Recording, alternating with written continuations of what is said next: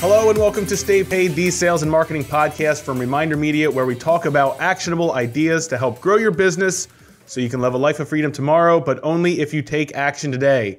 My name is Josh, and this is Luke. And I am Luke, and I am the superhero that takes action. I'm dropping the titles. Yes. I'm dropping the formalities. Drop the titles. Yeah. We don't need the titles. I tried to pitch this last week. I said we should be Josh and Luke, the Stay Paid pals. Yeah. But everyone thought that was brothers. Too corny. Stay Paid brothers, not pals. She's shaking her head. Anyway, today we are going to talk about making a lasting impression with clients and prospects. It's easy to make a good first impression by just smiling, maintaining eye contact, and nailing the handshake. But how do you make an impression that is going to last well beyond that first meeting or after the transaction? That's where we recommend coming up with something for your business that is your impression piece. We'll talk about what an impression piece is, why you need one, the top 3 things your impression piece should accomplish, and then wrap up with some examples of impression pieces and where you should use them in your business. Yep. It takes less than 7 seconds for someone to form an opinion 7 seconds. You? Yeah. Is it 7 seconds? Yeah. So it takes 7 seconds for someone to form an opinion of you. One of the things I coach new realtors on specifically when they get into this business is that the only thing that really separates you from your competition is your brand. Meaning, like, you have work ethic and you have your technical skills. And I'm not saying there aren't some technically more skilled people out there in the business, but really the differentiator is how you are perceived. People will literally work with you because of how they perceive you versus maybe even like you might not even be the most talented person, but your brand represents you as the most talented person. And that's why they choose to work with you. And that's why it's so critical that you have these impression pieces because they're making an opinion of you within 7 seconds. And the only thing that differentiates you from your competition is your brand, is how you come across to people, how they perceive you, how they perceive your results, and then you have to back all that up in your delivery, but why they'll choose you is because of your brand. Yeah, I mean, the impression piece that you create with your marketing, with your collateral, with whatever you're putting together, really is an extension of what that brand is that you want to portray. So I think one of the key things about branding is, your brand isn't your logo. Your brand isn't just this piece of marketing that you create. Correct. Your brand is how people perceive you. It's what your clients say about you. But that's a great point. What your clients say about you. Yeah. It's not what you say about yourself. Yes. It's what your clients say about you. And then the impression piece is really something that we preach so much because I think a lot of people don't think about the impact that it can leave after that meeting. So kind of like even in the intro talking about how it's so hard to research stuff about an impression piece, but you can research a ton about making a first impression and how all of these little things that you could be doing with your body language and the clothes that you wear and how you greet people and what you say. Your energy. Yeah, all goes into forming that impression of you. But then once you leave, what's that thing that you have that's signature in your business that you leave behind that someone can hold on to and then you'll stay top of mind with? Because ultimately that's the goal, especially as a service-based sales professional, any small business. How can I make sure that I'm number 1 or 2 when people think about the service that I provide, that I'm top of mind? In order to do that, they have to have something There's more got than to be that some, like in financial, when we we talk to financial service professionals, and maybe some of you listening to this are in the financial arena, we call it like the sticky asset. What's going to stay sticky in the home? What's going to remain with somebody long after you leave? I think the point you touched on, which we should reiterate to people, is that Gary Keller point of if you're not first or second, you have no chance of getting the deal. You have no chance. So when someone thinks of, I guess the example would be you got to buy a car today. The first 2 car dealerships that pop into your mind are the car dealerships that are going to get your business. And I don't know the exact stats off the top of my head. I think number 1 is like around 75% or something like that. That the first person you think like of. 70-30. Yeah, 70-30 or something like that. 70% of the time you're going to choose the first thing that pops into your mind. And then 30% you're going to choose second. I mean, third place doesn't get anything. Truly, second place you're losing too. This impression piece should be one of the many weapons in your arsenal that is helping you remain sticky and build that mind share. So that's maybe the first point to make about an impression piece is how do you make an impression piece that's gonna stick around? Yeah. So is your business card an impression piece? Right. So when you think of a service-based sales professional, what are they giving to everybody?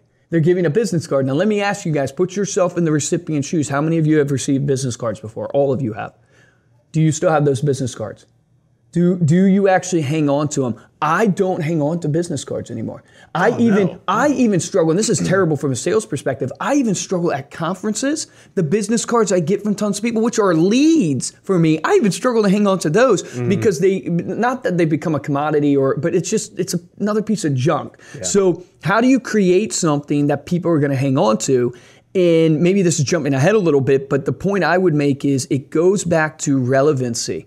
And how do you create something that's an impression piece for your business, but adds value to the person who's receiving it? So that's the business card is relevant, to your business. It's not relevant to the person receiving it. It's only relevant is if they're in the immediate need for what you're doing, and they're going, I am actively in the buying process right now and need a realtor, need an insurance person, then they keep your business card. That's such a great point, because I think a lot of people go into it thinking, what can I do that makes me look good, or what can I create or have that serves my needs? Correct. Versus what you're saying is put yourself in the shoes of your prospect or your client and say, what could I give them that suits their needs, but also reminds them of me? And that's, I think, where the relevancy comes into play.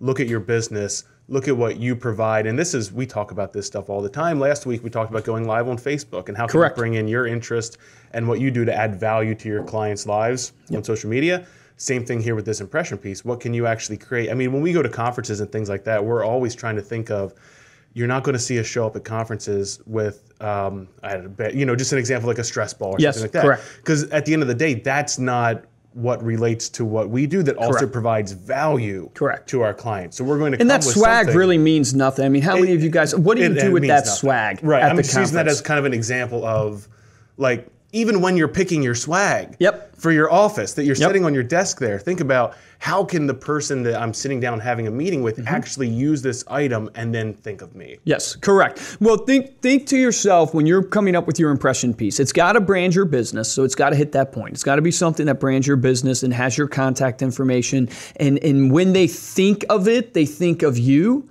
But the key in the differentiators that I've seen in impression pieces is when they think of you, but they can use it in their everyday life, or they have it and it's super relevant that remains in the home. All of you guys know with American Lifestyle Magazine, that's been our real differentiator.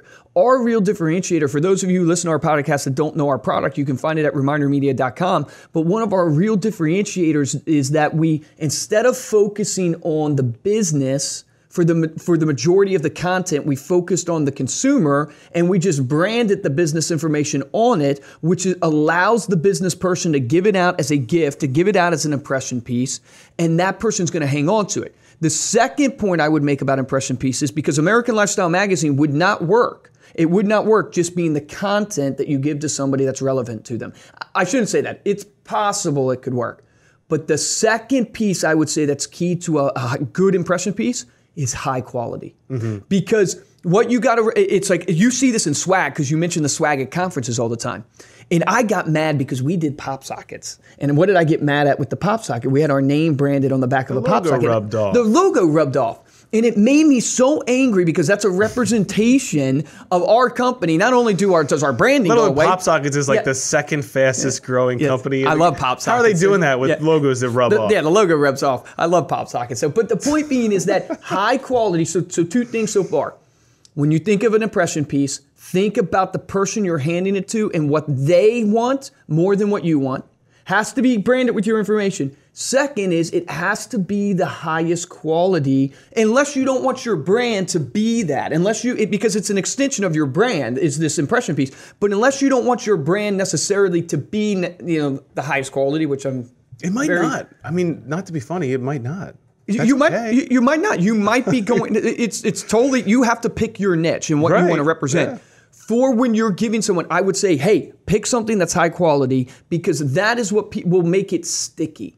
It will make it sticky if it's high quality. If it's not high quality, well, we all know what happens there. There's a great book called Made to Stick, I think by Chip and Dan Heath. I don't know if I've read it. Talks about the ideas that stick, what differentiates them. And it's a good foundation for thinking through ideas like this, where, talking about something that's going to stick around, that's going to last. But one of the things that you mentioned there about American Lifestyle, one of the challenges we've had at marketing the product is nobody searches for a customizable magazine because, but Very think few about people. the reason why is because what are people searching for? They're looking for postcards, they're looking for business cards, looking for all these things that they need. Yep. Whereas hey guys, this is going to be a plug for American Lifestyle. It just is. Booyah. But what we've done is really focus on what does that person that's receiving that product want and need. So it's why even in our pitch is a little bit more of an explainer sale where we have to kind of explain the concept behind it and then make the connection. And once people see the connection, they understand it better because it's something that's going to differentiate you from your competition. It's something that people are going to keep in their homes. And this is all things that we're tying back to where this whole podcast is about impression pieces in general. That's an example of why we made this thing. Well, the third point of an impression piece that I think, if you want a good impression, everybody's doing it in a business card. That is an impression piece. There's nothing wrong with that. Don't stop doing business cards. You're giving it out as part of your impression. Third thing, unique. Has to be unique. Meaning how many, think about your resumes too, like when you put in your resumes, because we get resumes all the time. Like you want to make your resume somehow unique. Now you don't want to make it crazy. I thought about resumes during this process. Did you really? I thought about resumes too. That we've gotten, and I've looked at ones online. One person had like a resume where it was a little Lego guy and you had to build the Lego guy and at the end it's like, let's build something great together. Oh my gosh. That's just something that's going to make, it's cheesy, but it's something that's going to make people stand out. And stands out. We hire a lot of designers and creative professionals. So we see a lot of these really unique resumes coming across the desk. And it is something that, it's something that definitely stands out. That would lead me to one of the things that your impression piece has to accomplish, though, and that's being scalable. Correct. How scalable is that hand cut, craft? Like you could make an origami impression piece, but that might not scale very well. It's very unique and it's very high quality, and it might make an impression, but it might not scale very well. Our realtor, gave us a gift basket after we closed, and I remember then seeing on social media a little bit later how the next person she closed got the same gift basket, and it was the exact same gift basket over and over again, to the point where it's just an assembly line. Correct. Yeah. And I'm sure a lot of our listeners have done something that's what similar. Great businesses are made off of. Yeah. Meaning, like Steve and I have been discussing McDonald's. We still have the pillow that she gave us in our house. It's something that sticks around. Yep. You remember who gave that to you. Meaning McDonald's has been an expert at making hamburgers. Like they just got it down to a science of making hamburgers. Now, where they maybe have failed, and this is a whole nother podcast, is the client experience. But they have been an expert at making hamburgers. So with your impression piece, it's got to be scalable. This is why everybody goes to postcards. Why everybody, or they go to business cards, because it's very scalable and you don't have to worry about it. It's turnkey. You can leverage it off. That's why, I keep shamelessly plugging us, but that's why we've been successful, because ours is scalable, but it's so unique and so different. And so you want to find something that stands out, that's unique and different, creates an impact with your impression piece, is scalable, and then I think ultimately, which is what every impression piece has to do, is drive return on investment. Yeah. It's got to produce return on investment, because there's no point in doing it. The gift basket, for instance, I think it's awesome. You would make a great first impression with somebody if you gave them a gift basket every time. The problem you have there is that, one, it's harder to scale, but you can do it because obviously your realtor approved it. More, though, importantly, is that it's not cost effective. Yeah. Or it's very hard to get the return on investment. Or it's hard not hard to get the return, but hard to measure the return. So that's a better way to say it. I think more than anything is, how do you measure the return on investment of your impression piece? Right, correct. Yeah, and so what I would always suggest to people when you're doing anything like, an impression piece and you're giving out, if you're not tracking everything you do. I went over this today. I was teaching a class in real estate to our team leads and making sure we educate them on exactly what's going on, and in not only in our aspect of the business, which is referrals and obviously this impression piece, but also in social media. But I was saying one of the biggest areas people fail is that, take for instance the example of when you get a like on Facebook to one of your posts. The strategy you should be implementing is you should be DMing that person, thanking them for liking your post. It will make them feel really good. But the problem becomes tracking that. You need to then take that name that you posted, put in your CRM, put the note that you actually said, okay, I reached out to Josh, I can do it. So with your impression piece, one of the places that you're going to fall down in trackability is when you give out that business card, when you give out that magazine as your impression piece, when you give out that origami piece, you need to keep track of the people you're giving it to, or you need to add a point in your process when you get a new person. You need to have a point in your process, call it a survey, call it just a kind of discovery phase is going, how did you hear about us? Right. You know, what made you use me? And trying to track, this is why when you sign up for something online, like you buy tickets, what is the drop down that they have? They always have that drop down that says, where'd you hear about us? Yep. So you need to be doing that in your business to help you measure these impression pieces, to help you track the return on investment, because there's no reason to do American Lifestyle Magazine and spend, you know, $3.79 on a magazine or something like that when you can buy a business card for 50 cents. Yeah. Unless this magazine is going to produce you what we see it produce, which is 38% referral rate, unless that happens. Well, so that's where, you know, you have to build then a follow-up system. So the impression piece to me isn't a one-time shot, especially with past clients. Mm-hmm. You know, we look at, we love the book Millionaire Real Estate Agent. We talk about the systems and that all the time. The 33 touch after the transaction with a client means you should be sending them something 33 times within the year after that transaction. Mm-hmm. Your impression piece, now not every single 33 things is going to be your impression piece individually, sure. Yep. but it should all lead to one big impression piece, sure, or have some certain touch points one client experience. Quality. Yep. You then have to build a follow-up system that actually leverages that impression piece to then ask for the referral, and that's going to be another way where you can start to track the ROI on that. If you start to keep track of, okay, I called this person because I sent this piece out. It gave me a reason to have a conversation with them where it didn't feel like I was just calling them up about business.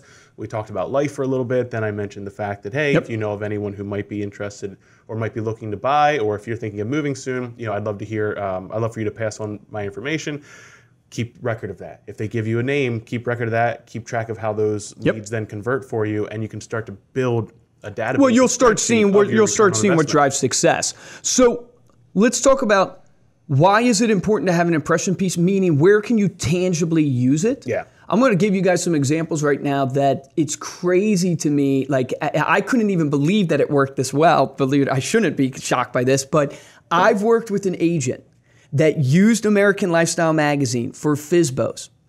And here's the thing you're up against with like a FSBO, right? You're up against, when you're calling it for sale by owner, you're up against that the impression they have of you versus like as a realtor versus what they think they can do is really poor. So the reason why someone lists their home on their own is a couple different reasons. They don't want to pay you the commission. They don't believe you do anything.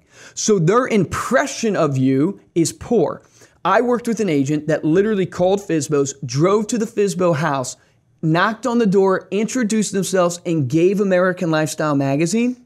And they got that for sale by owner. Do you guys know that literally it's like 80% of for sale by owners list with an agent eventually? And so the key to your impression piece, so when you're listening to this podcast, you go, why do I need an impression piece? Okay, guys, I get it, but this is, you know, what's relevant about this? Why? What's the tangible aspect of my business? The tangible aspect to your business, 80% of for sale by owners are gonna list with an agent. So what are you giving to that for sale by owner? I also heard another strategy to apply it not to our product, to just apply it to a business card. And I think this is out of like the bold class in Keller Williams. So all my Keller Williams agents listening to this, I think this came out of the bold class. I heard it from a guy who said they taught that go to the door of the for sale by owner, give them the business card and give them this pitch. Say, hey, Josh, just stopping by. I noticed you're selling your home. Want to see how it was going, if I could be of any help to you.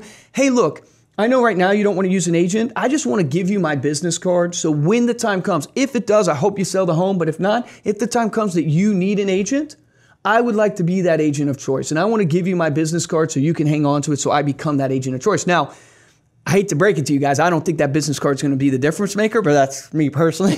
But the point I'm trying to make is that's a very tangible thing that you need an impression piece for to drive results in your business. Where's another place you need an impression piece? When you get that Zillow lead, right? Or let's go for a financial advisor, right?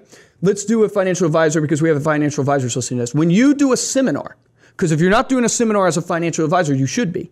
When these people come to your seminar, it is critical that you have an impression piece that they leave with. Why?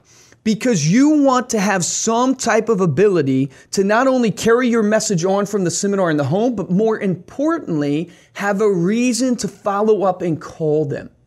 If you just give them a business card, which is an impression piece, It's really hard. Hey, did you get a chance to check out my business card? Yeah. What'd you think of the back? Exactly, dude. It's exactly. Meaning, it's Unless really it's American Psycho and you're comparing Right. your business cards Yes. with your other partners. Yes. Well, if you do an origami, I'm going to be funny again. If you do a piece of origami, it's better than a business card. You can literally call Josh. Hey, Josh, checking in. I just wanted to thank you for coming to my seminar. Check in to see if you had any questions. Wanted to make sure you got the origami piece that I was giving to everybody as a gift for coming. Did you happen to get that? At least you can have that conversation with a piece of origami. You can't do that with a. Am I saying that right? Origami? Yeah, you're doing good. Yeah. So I don't know. I don't make origami. So, but point being, versus a business card, you can't do that. So what I'm trying to drive home for you guys on this podcast is you're listening, and going, okay, Luke, I get it. What's the big deal of this podcast impression piece, guys? Right. Very tangible strategies right there for finance, for real estate. Let's take an internet lead. Why do you need an impression piece for an internet lead? I guarantee you guys, you're not the only person calling that internet lead. I'm not saying the companies that are selling you the leads are selling it twice, but the reality is if Luke puts in his information on Zillow, he might be putting his information on Realtor.com too. Meaning there's other agents getting that, and you have to solidify not only that you can technically get them into the house, that you can show them the property they're interested in, but you have to solidify why you stand out versus every other realtor. I get this compliment all the time from my clients, from testimonies that they call me. This magazine was the difference that made them stand out. We have a Facebook review right now, guys. Go check it out on our Facebook page at ReminderMedia. This lady could not compete with the high-end realtor that was getting all the multi-million-dollar listings. She got American Lifestyle magazine, and the magazine was the differentiator from an impression piece standpoint that got her a $1.2 million listing. Now, I know I'm plugging stuff real hard here, but what I'm trying to drive home for all our listeners, and I'm trying to drive home that, guys, the thing that will separate you in this business, when my brother got into real estate, 90 days in, people thought he was in the business for 10 years. Why? Because of his impression piece. Yeah. They thought he was in the business for 10 years because of his impression piece. He had not sold a single home, and people were thinking that this guy is a celebrity because his impression pieces are making. He's getting recognized at banks. Correct, exactly. People are seeing him all over the place. It's very tangible. You should have it in your business. You need to focus on it. And a business card can do it for you, but I would highly, highly encourage you guys to get something else besides a business card if you're not catching my drift. No, you're playing the odds. Are you willing to risk all of that potential business on the card, or are you ready to take a step up and use something that's going to set you apart immediately, give people an impression of you that is automatically elevated in their mind? There's an app company. I wish I had it. Maybe we can find it and put it in the show notes. But that would be a cool impression piece where you can literally have them have an app for you. Yeah. So when you meet people, you can give them the app. The code. Yeah, you can say, hey, look, here's my app. You know, if you ever need me, I answer questions on there. I mean, that's pretty cool. That's a pretty cool impression that, man, this person's really on top of it. Even though they never will use the app. Maybe they'll never use it. The impression you just gave them was your top notch. Got an app? You got your own app? Holy crap, man, you got your own app. I'm using you. That's how the business works. You got to realize that. That's how the business works. Fantastic. So there you have it. What are you waiting for? Go out and solidify an impression piece for your business today. Remember, a first impression is never impressive enough. Yes. You have to make a lasting impression. Someone trademarked that. Thank you so much for listening. If you like what you heard, please go to iTunes and rate us and give us a comment. Please. Make sure to tell someone else about the podcast today. And if I don't think we say this enough, but if you'd like to get hold of me or Luke, please email us at podcast@remindermedia.com. Or, of course, find us on Instagram or LinkedIn. Those are probably the best places to find us. I've been getting some messages from people on LinkedIn about the podcast, and I know Luke's been getting some on Instagram about people commenting on the podcast. So it's shout out to Lindsay Dacey, who's going Facebook Live today. That's awesome. And doing something like real estate over coffee. So very, very impressive. Very cool. I like coffee. And of course, you can check out Reminder Media on all of the socials, except for probably Snapchat. I don't think we have Snapchat. Not yet. Not yet. Technically, we do. For this episode of Stay Paid, I'm Joshua Stike. And I'm Luke Acree. Guys, I'm going to close with this action item. It's pretty obvious. Get yourself an impression piece that's not a business card. And get yourself something. The way to go about it is sit down and think to yourself, the people I'm meeting, what's really relevant to their life and what's something they would hold on to and appreciate. And you can put together something very, very simple that maybe just gives them a couple tips answering the 3 top questions you get in this business that you can give them as an impression piece to not only hand them that, but you can hand them it with your business card. So take action on that today. The difference between a top producer and a mediocre producer is top producers take action. So take action on that today. Thanks, guys.